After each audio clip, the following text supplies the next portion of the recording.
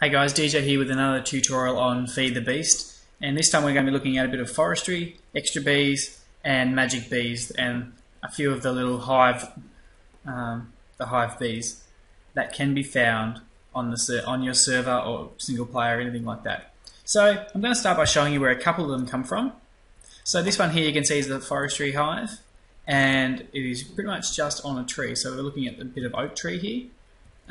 Bit of an oak tree. Looks a bit different than vanilla oaks, but that's because of many biomes, I believe. It's just changed this area a little bit. So to harvest, you can use a number of different items. So you can use your thornium scoop from Magic Bees. You can also use your normal scoop from Forestry, which is probably the simplest one to use earlier on. And you can also use your Scooperator MX200 Turbo, which will charge with EU, as far as I know, and will actually harvest very quickly. So I'll just show you the normal scoop for that one. I'm being creative. Probably shouldn't have done that, should I? What I'll do is I'll just put one back up there, and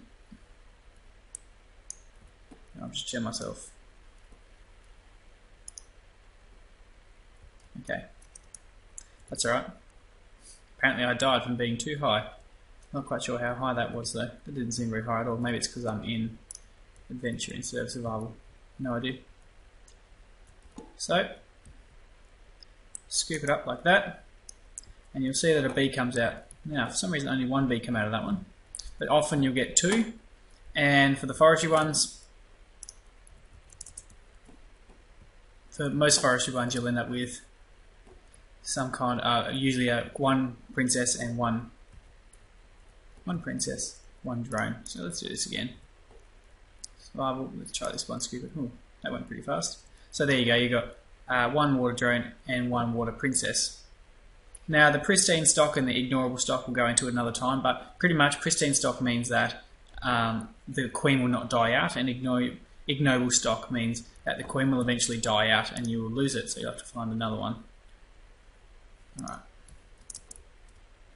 So that one there was the water hive, which you can find in lakes of water underneath the water surfaces and that kind of things. So these are our main hives. I'm not going to go into ender hives here because they're not actually on monster for some reason, which is okay. But they will, usually you can get ender hives or end hives at some stage. So first off, forestry adds 5 hives, meadow hives, modest hives, tropical hives, wintry hives, and marshy hives. So marshy hives, they're pretty obvious where they come from, these ones.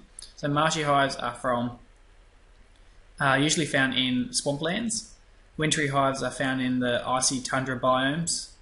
Tropical hives are found in the tropics, so jungles. And modest hives are found in dry areas like deserts, like you can see over there. And meadows hives are found in the meadows, like this little land here. I'm pretty sure there is actually a meadow hive around here somewhere that I saw earlier. Each one drops usually a queen and a princess, and a drone of its own type. So that one's a meadow drone and a meadow princess, and etc. right through there. Now these ones are the ones that are added by extra bees. These come from a bit different places. So we'll start with the rock hive. The rock hive will give you, I can actually break them as I go. Now turn you on to survival. The rock hive comes from underground. Why isn't that one working? Playing adventure, that's why.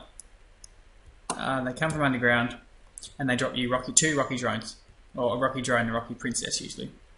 One thing I did forget to add in that the valiant princess can only be gotten through like a random 5% chance. So you've got a random 5% chance of any of these, when you break them, a valiant drone will replace your princess or drone. Okay, so water hives, I've just shown you where they come from. Usually found underwater in rivers, sometimes in lakes.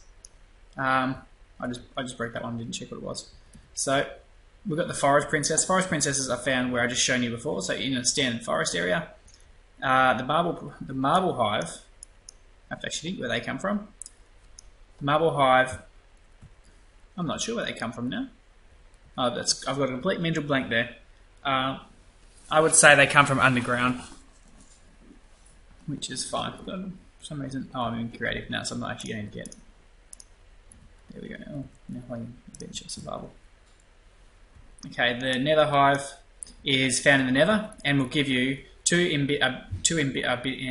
not two embittered drones, an embittered drone and an embittered princess.